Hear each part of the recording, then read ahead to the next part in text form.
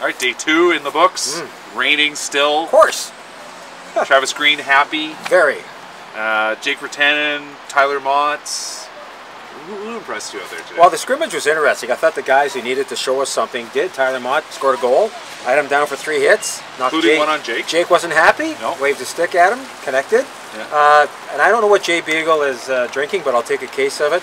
You know, this guy talked about his fitness and how good he was in the bag skate the other day.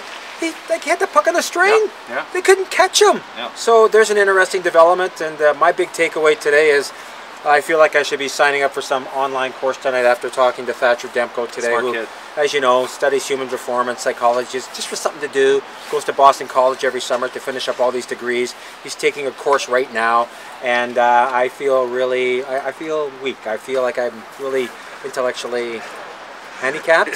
But a good development there, a good story coming up in the province, how Thatcher Demko's rationalizing it all, the fact that he could very well compete for the backup job here, but he needs to play games. How does he balance that out between Vancouver and Utica? So watch for that. What about you? I mean, yeah, I'm talking to Erickson, talking to Dallin about their fun little story, but it's more that it is interesting. We're seeing some coalescing of like how the lineups. We're already seeing guys being bumped down to the AHL, so you can see where things are happening.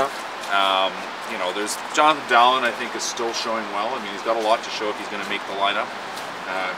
Guy that might be a good fit with Elias Pettersson that needs some scoring. Well, the interesting thing too with Roussel being out with a concussion and the fact he's got to go through the protocol, that's a 7-day absence, and then the baseline testing again.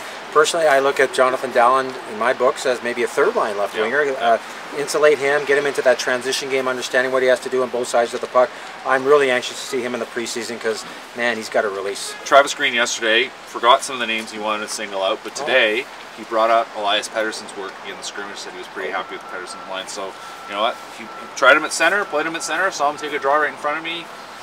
You know, I mean, that's part of the game. I think Pettersson looks like he can handle. He's talked a bit about the pace of the game.